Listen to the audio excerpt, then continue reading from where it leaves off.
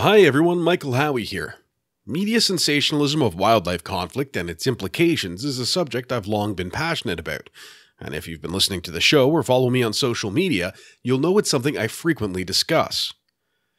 But what about the other side of the equation? Content creators such as myself also have a role to play in sensationalism, but more frequently through what we know in the digital age as clickbait. Can hyperbole in headlines, selective captioning of cute videos, and phrasing on Facebook posts have the same impact as media sensationalism? Does it help or hurt the animals when we push past fact and into speculation? And how can we, as content creators, control this and make sure our audiences are getting facts first? Join me in my webinar for the Compassionate Conservation webinar series on Tuesday, October 24th to hear the conversation and get solutions for making sure we stay the course for the animals.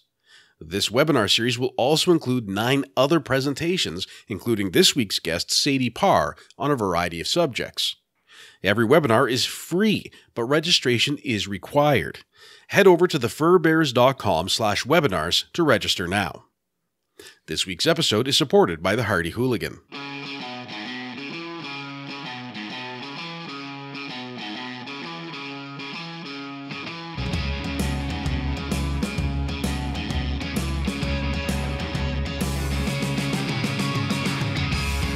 This is Defender Radio.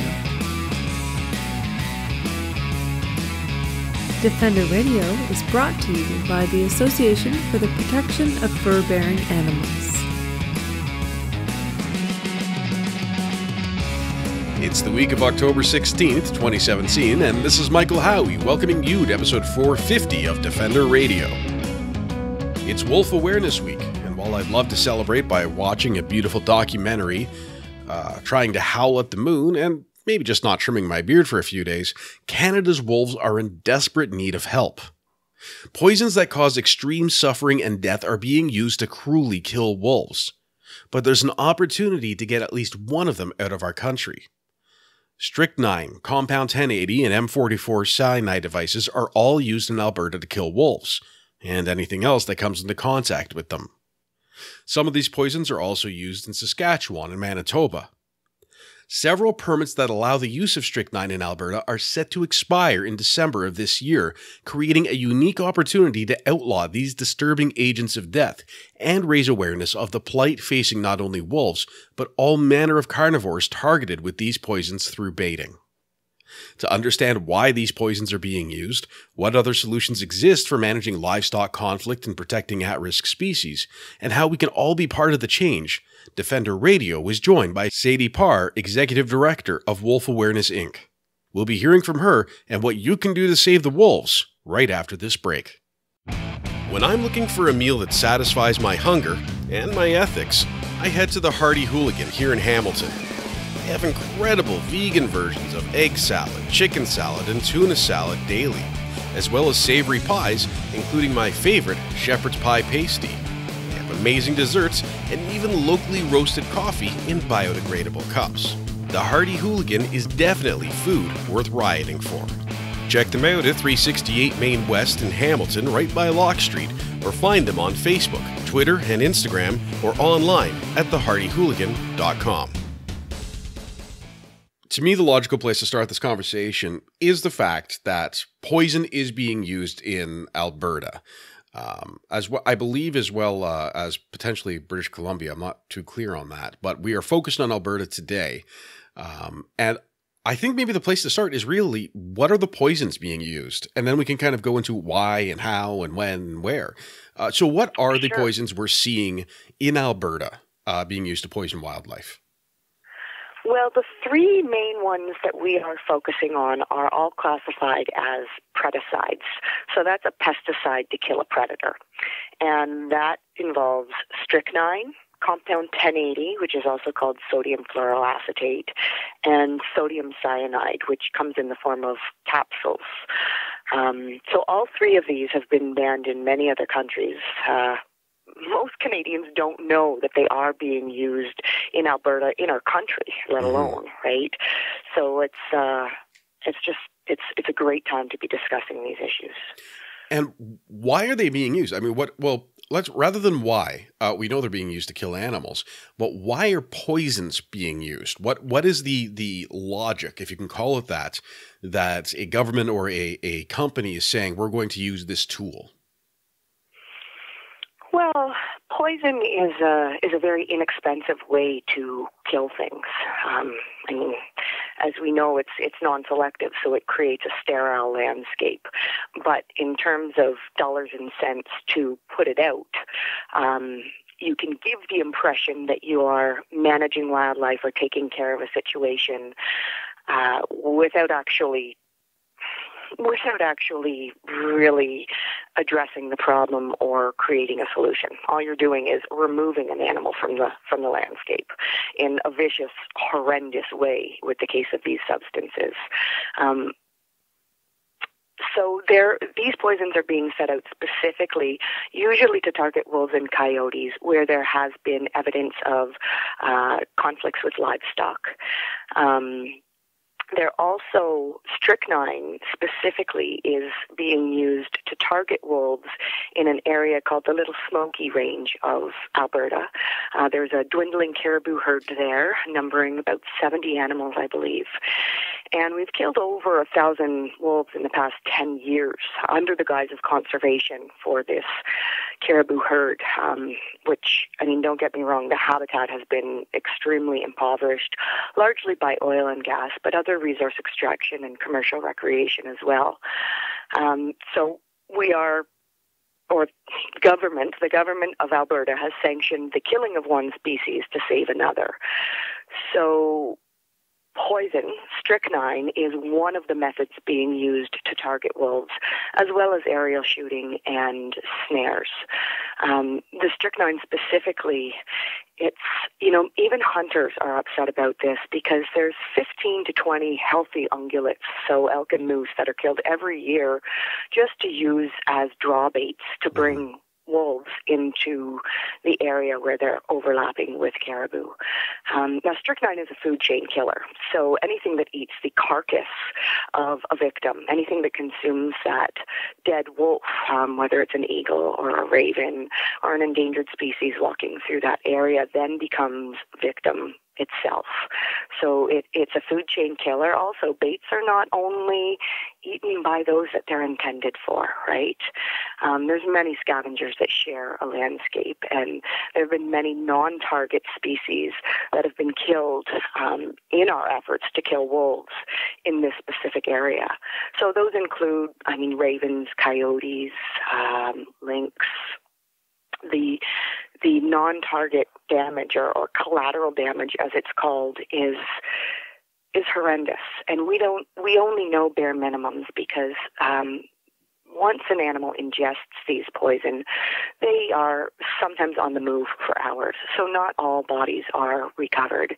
And as I'd mentioned, the danger as that food chain killer passing it on to anything that then consumes what has become toxic itself, the damage continues. And it's not only the number of animals, it's the cruel method and symptoms that each individual suffers before succumbing to a death.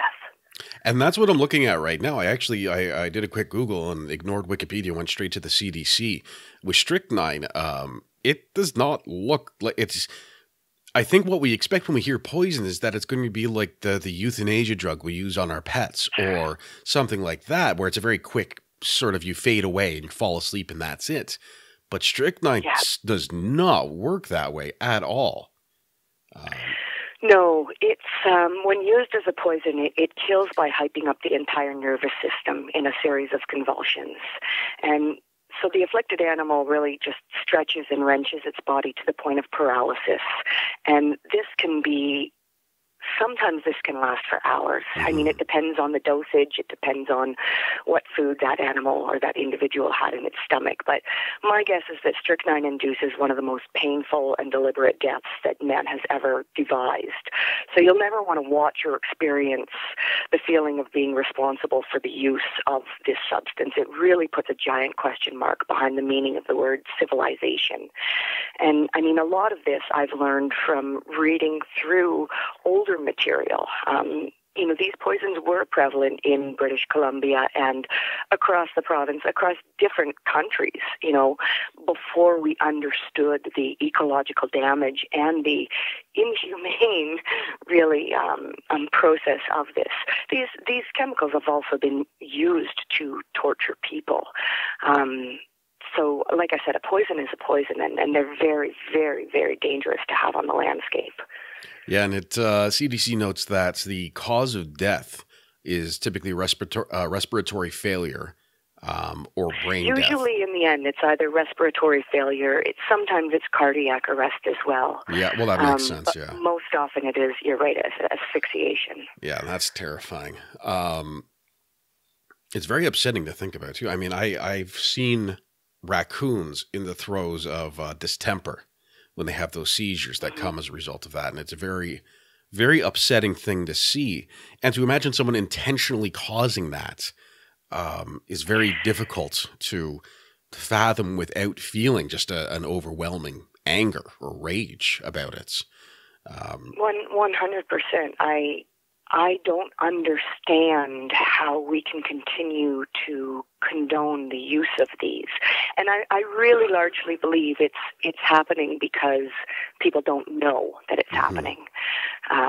There's an ignorance around this. So hopefully if we shine the light on how inhumane these products are and how reckless they are in terms of destroying, ecological integrity, as well as posing threats to our pets and human safety, there's several reasons to ban all three of these poisons from our landscape. But I think that, we really have to start to understand that what we are doing is inhumane. Animal welfare has definitely become elevated over the past few years. And I mean, the fact of the matter is that the Canadian Veterinary Medical Association specifically condemns strychnine and compound 1080 because they cause severe pain and seizuring before death.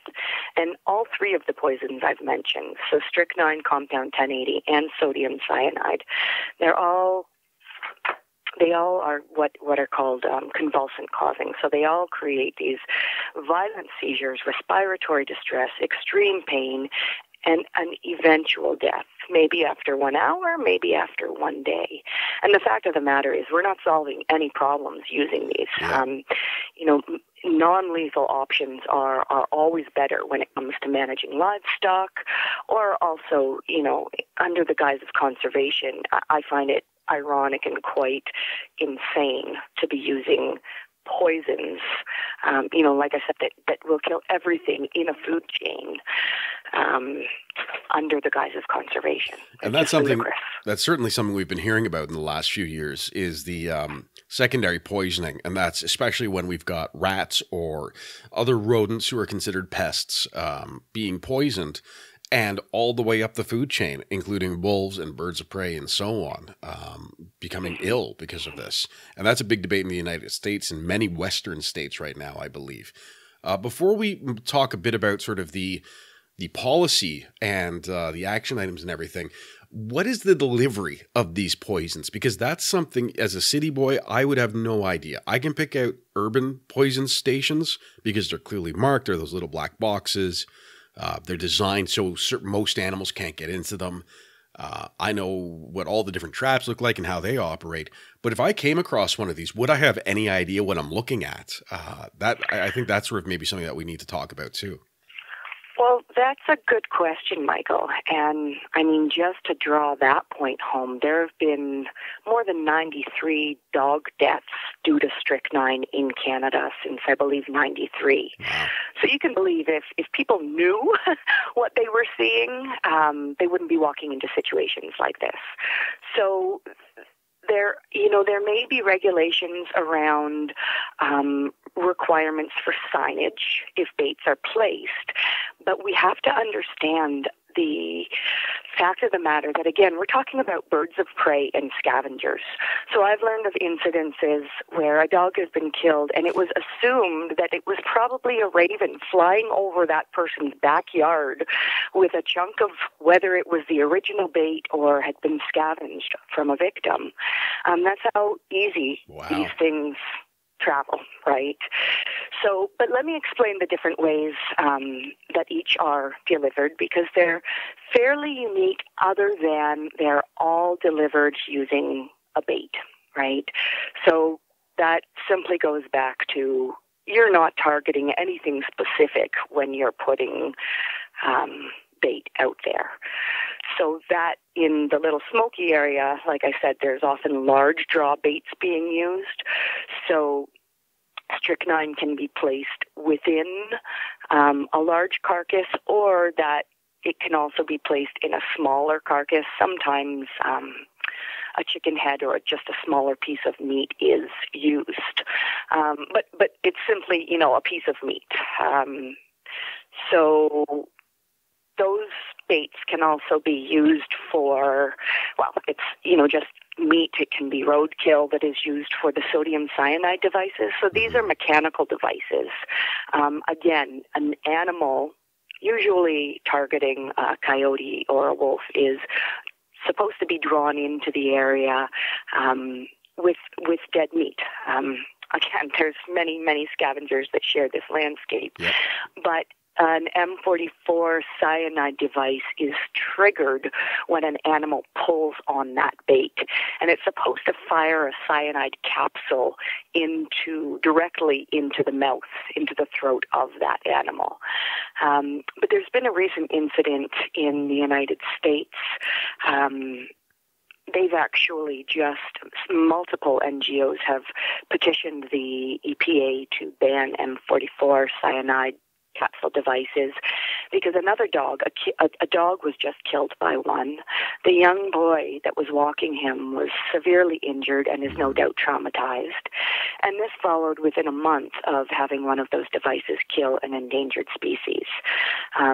That was a wolf in the States, and the wolf was listed. But in any case, within a period of 1 month, M44 cyanide devices had killed an endangered species, somebody's pet dog, and severely traumatized and nearly caused the death of a boy.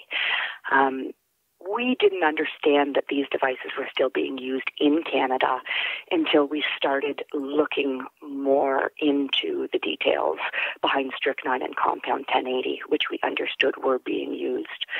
But again, these are just archaic, dangerous. I consider them as landmines. Yeah. Because, there've already been too many non-target deaths and too many just deaths that are extremely inhumane.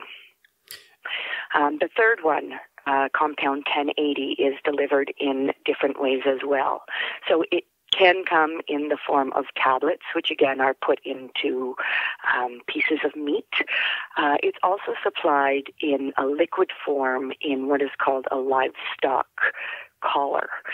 These are most often placed around sheep. So it's a bladder of liquid that goes around the neck of the livestock animal. And they're more discriminate slightly in that it's not just a bait that's drawing whatever in. It actually will not, it's not intended to release the poison unless something is attempting to bite that neck. That being said, these bladders are known to rupture and leak for a variety of reasons, whether it's a barbed wire fence or getting caught on a bramble or a bush.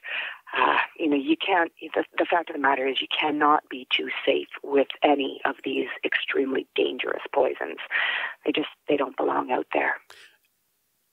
One more thing I'll add, Michael, is liquid strychnine is also used at a lower dose in liquid form. So in Alberta, this is available to farmers who are experiencing or who feel that they have problems with pocket gophers or other small rodents. Again, we feel there are many different non-lethal alternatives. There's integrated pest solutions such as using rotational grazing and finding ways to coexist and co-flourish with wildlife in harmony as we are farming.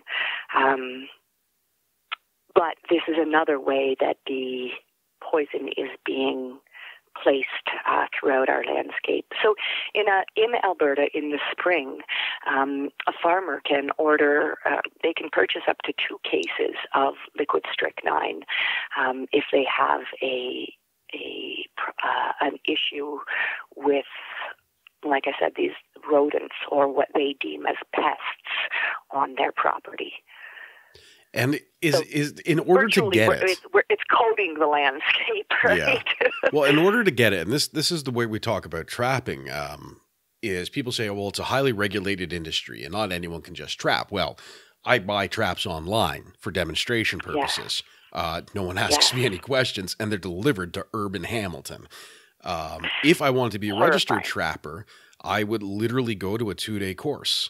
How hard is it then for a farmer to access this in Alberta? Is it a lengthy process where they need to do courses and get permits? Or is it very much to say, I'm a farmer, here's my business number, I want that? You know, that's a really good question. And I mean, to tell you the truth, that really needs to be more scrutinized, and we need to understand that better. From, just the original looking into this, it seems to be too easy to get. And I mean, I can back that up by saying we're talking about Alberta here. British Columbia does not have federal use permits to use any of these poisons in this province, the province that I live in. That being said, both strychnine and compound 1080 resurfaced this past winter and killed wolves, dogs, and coyotes. Yeah. This isn't legal, but how did these people obtain such products? Did they know somebody across the border? Did they order it online? I think it's too easy to get. I've done simple searches, and yeah, I can order some of these products online from the United States. That's horrifying to me, right? So I do think it is too easy to obtain these products at this point. That being said, we need to understand more. I mean, I don't think that it's being overseen at the federal level to the extent that it needs to be. I think there's a lot of passing the buck and assuming that the next person that we have delegated the responsibility to is going to adequately cover that base. I don't know that the training is provided, and I can tell you that, Michael, because, like I said, there's still many unknowns around what is legal, what's not legal, what is being done, is policy matching legislation. But I've mentioned that BC doesn't have a use permit for any of these products, but one of the things we're still trying to understand is that I went in and wrote a blind test and received a permit, a 5-year use permit to use strychnine specifically as a restricted use for gophers. Wow. Now, that means I'm an end user. It doesn't mean that I'm necessarily allowed to get the product, but I don't understand why this process even exists in British Columbia. Like I said, I don't know what that means. So still trying to dig and understand some of those things. But I think it's time that everybody start asking these questions. Yeah. I've mentioned that these are horrendous in terms of their threats to all wildlife. So biodiversity, including species at risk, including pets. And I mean, in terms of people, these substances have been listed by the FBI as likely to be used as chemical warfare agents in a terrorist attack. It's incredible if you look at the history of uses, the dangerous these poisons pose to people. And that's something that in this day and age we really have to be careful about, and more attention is certainly needed in that regard as well.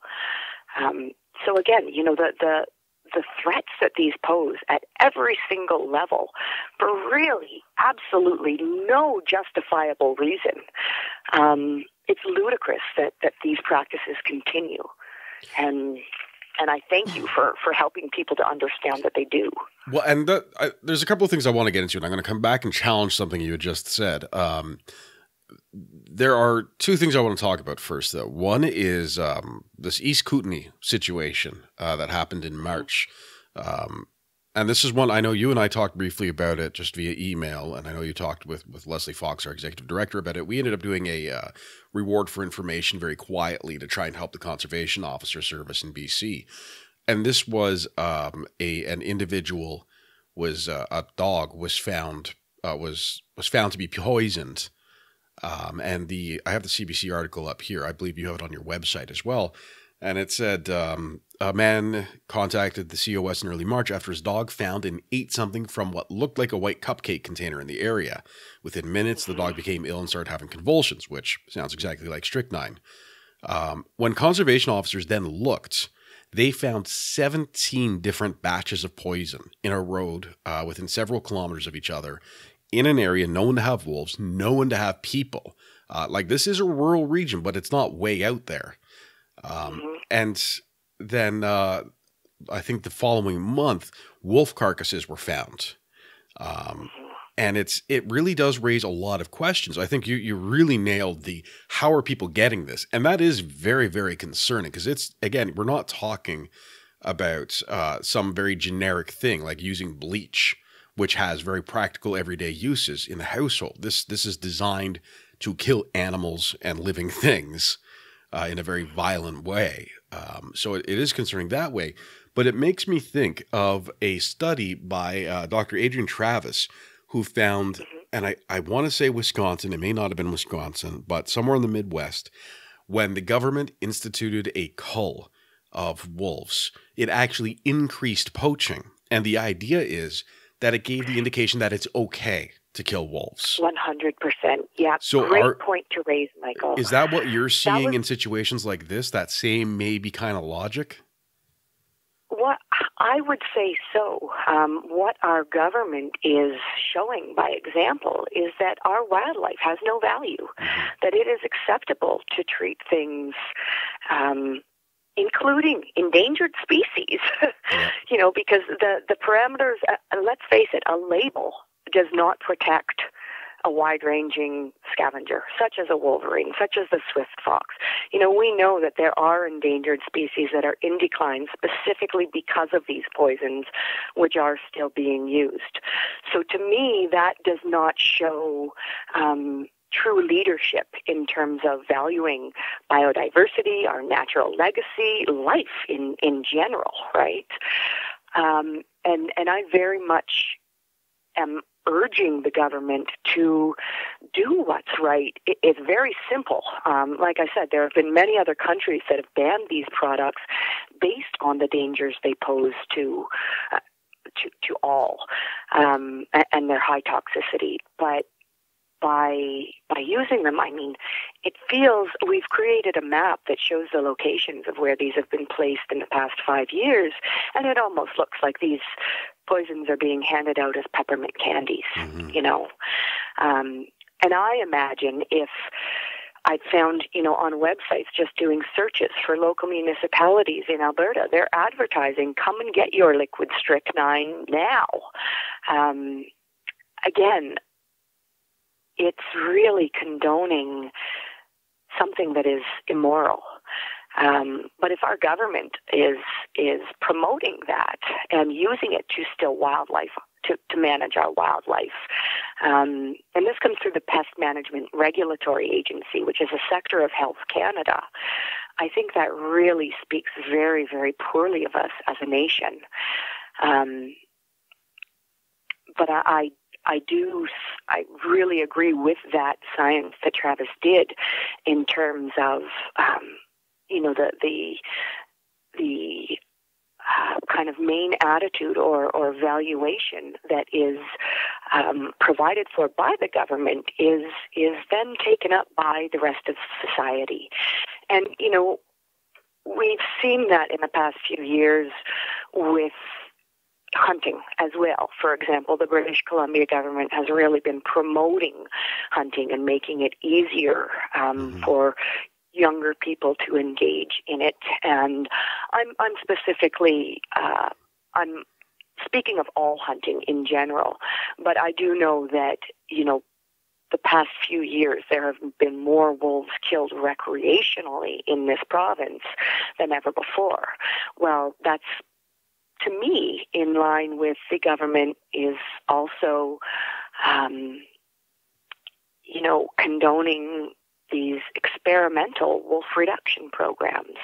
So we're putting the message out that it's okay to kill one species for whatever reason, including recreation. And that is just, it's been taken up by people. And it's a very interesting time because, we see what's happened in terms of the grizzly hunt in British Columbia, with British Columbians condemning it and saying, no animal is a trophy. Yep. So I think we're almost at a renaissance period, and there's people are really searching to be a part of nature, but to figure out what that means to them. I think that the inherent value of species is becoming more and more accepted and recognized. But in all of this, the government's so far behind in terms of management and policy.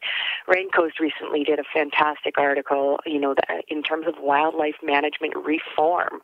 We need a complete upheaval because as much as, we've been talking about society liberating their standards if government is accepting use of poison or killing for whatever reason. At the same time, there's also, been this huge societal shift towards, valuing individuals and not condoning killing for convenience.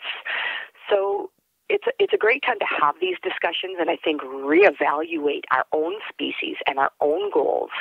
Because it's a choice, our actions can be wasteful, they can be cruel, but they don't have to be if we understand that that there are better alternatives, and that we can rise above that. It just really needs management to keep up with our contemporary understanding of biology and behavior and ecology and focus more on the holistic level than managing species by numbers or in a way that is just simply convenient to us. Again, we're in a time of biodiversity crisis. Mm-hmm. All management at this day and age should be for conservation and for preserving species functions or ecosystem functions and services as well as individual animals within it. And, landscape killers or poisons such as this really just undermine all ecological integrity and create what's a sterile landscape. And I don't think any Canadians would be proud of knowing the real damages that we are responsible for as we continue to use these products. I think it's interesting, too, that you talk about the change in our age as a renaissance period almost. And one of the big problems that I see from coast to coast, both here in Canada and when I speak with people from really around the world, is having the policy keep up with the science and with public opinion. And that's something that's really interesting. And I wonder how much is playing a role in this, because it feels like a patchwork of policy that is sort of creating the opportunity for some of these abuses, as we were talking about, like in East Kootenay. One thing I do want to touch on before we get to the potential solutions to this is the bit of the devil's advocate game, talking about farmers. And this is something I try to be very, very sensitive to, because it's not necessarily something I'm intimately aware of. It's not the way I was raised. So I try and provide the opportunity to understand more about it. And there are folks who are making their living raising animals. Agree with it or disagree with it, doesn't matter. There are folks who are raising crops every day, all year round, and they will go outside and see, if they have sheep, they will see coyotes or wolves. If they have corn or wheat, they'll go outside and they'll see birds and raccoons. And to them, it is a very real threat. And I think that's something that as advocates, we have to be very careful not to dismiss.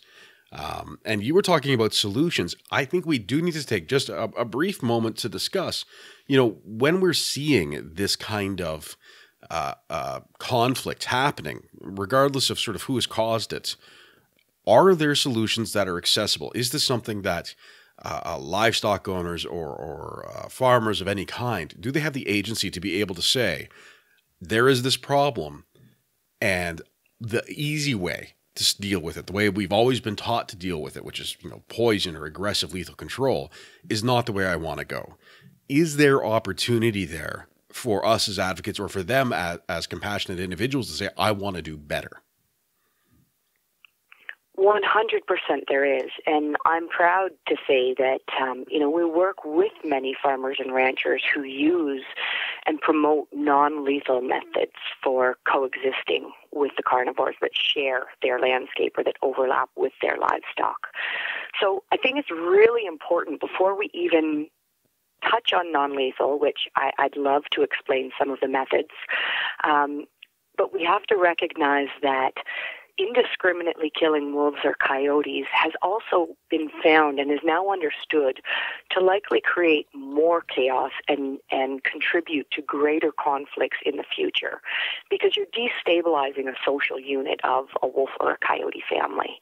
And there's many different things that go into this, such as, you're disrupting their the way that they limit their own population, because like I said, you've fragmented a family, so rules go out the door. We can actually see an increase in density of wild canids, an increase in lone individuals or dispersers. And again, if they don't have the experience or the knowledge of how to hunt successfully for the appropriate prey, they might be more prone to go after livestock or something that's easier. So we have to recognize that, again, preemptively killing often creates a lot more conflict than leaving the situation alone. But let's talk about some preventative measures for sure. First, when you said you come out and you see a wolf or a coyote with your sheep, best case scenario, human presence. If there is a human presence established regularly, in many cases that is enough to deter predators or large carnivores, wolves, coyotes, bears, mountain lions. These are shy animals. So, that old shepherding technique that's been used for thousands of years, that still has value today. It could be a range rider, but this also provides people with the opportunity to identify and remove vulnerable animals, livestock, from the area. So, whether that's, a calf with pneumonia or an animal that's twisted its ankle, if it's more vulnerable for any reason, it needs doctoring, it needs attention, and if you can give it the care that is required, possibly even remove it as a vulnerable one from that area, again, you're helping to prevent situations from occurring. A human presence is also critically important to identify livestock that dies naturally.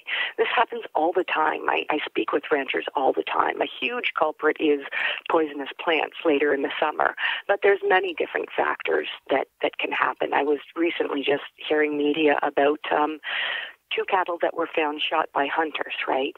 In any case, having a carcass on the body is surely going to attract any animal that lives in the area that is likely to scavenge.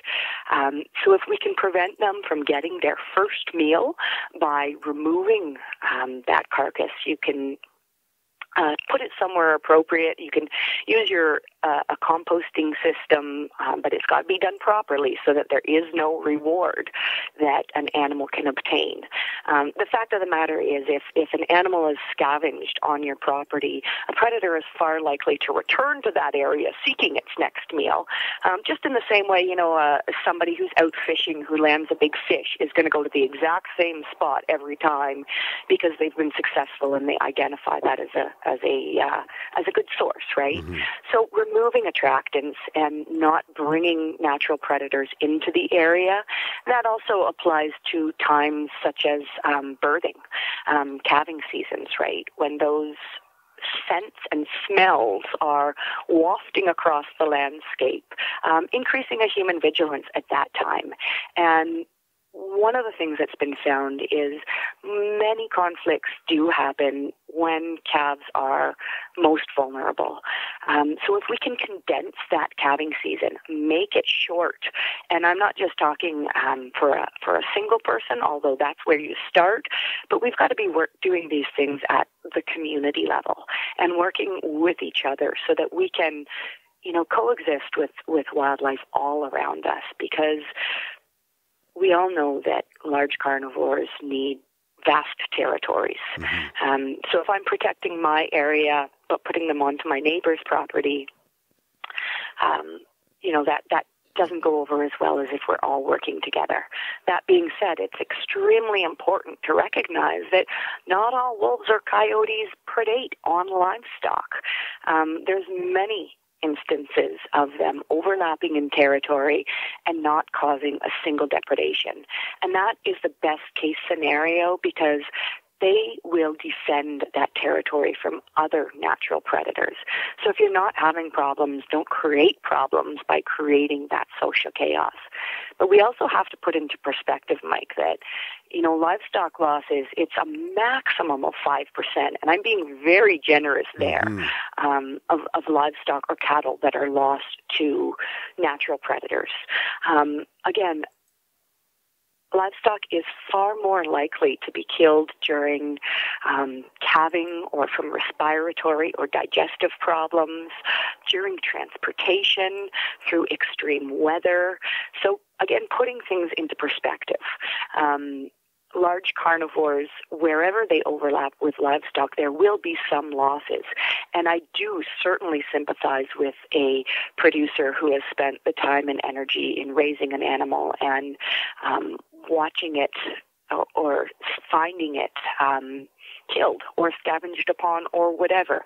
I sympathize. But the important dialogue is one of prevention. We know that poison does not prevent the next incident from happening. It can remove everything from a landscape, but are you actually addressing the solution? Or is something else going to walk in that we're just going to conveniently poison as well? That's unacceptable, right? That is lazy, and again, in an age of biodiversity crisis, we've got to be more responsible than that. We've heard that these three types of poison are cruel. There's clear evidence of this. We've heard that by having it available, it's being misused very clearly. And we've heard that there are solutions that render the need for it or the desire for it virtually moot. So the question now, and the final question to wrap up, is what can we do about it? Clearly, there are reasons to not have these poisons. There are reasons to find alternatives to killing. How do we make that happen as advocates, as wolf lovers, as just people who care in Canada? This is an incredible window of opportunity for permanent change if enough Canadians will engage. So first and foremost, during Wolf Awareness Week, we are collaboratively launching a movement, if you will say, to see these three substances banned across our country. So if people would go to a website, it's wehowl.ca, poison free. They will find multiple tools and different ways to engage, beginning with contacting the right decision makers who are currently reevaluating the use of some of these products, both at the provincial level and at the federal level.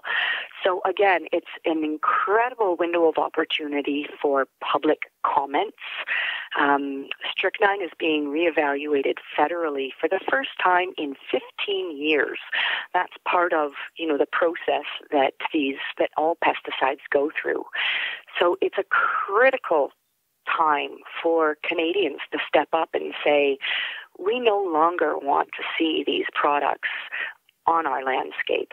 And like I said, if they're available in one place, they're going to be available. Somebody will find a way to use them across a border, across a boundary, in a protected area. This has to be a nationwide movement.